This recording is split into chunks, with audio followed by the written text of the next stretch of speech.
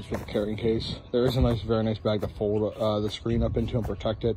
Stays white, doesn't get damaged, and the carrying case is really, really nice.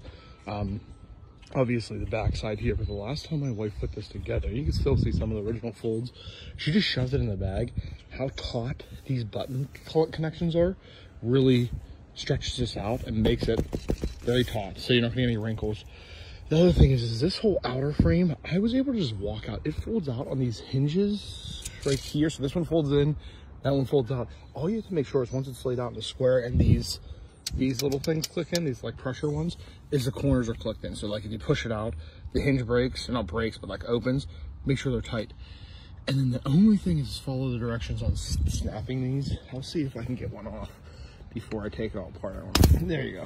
So the last one, what I do is I get a screwdriver and just kind of twist it, or a little, even a pencil, and it gives you that last little twist to get that button secure. But you can see it's tight, it's tight.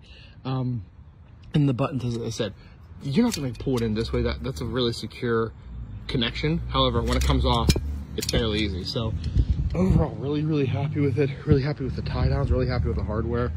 It's very white. Base is pretty sturdy even without tie downs. There's a little bit of a wind. As you can see, the leaves moving, and this thing is fine.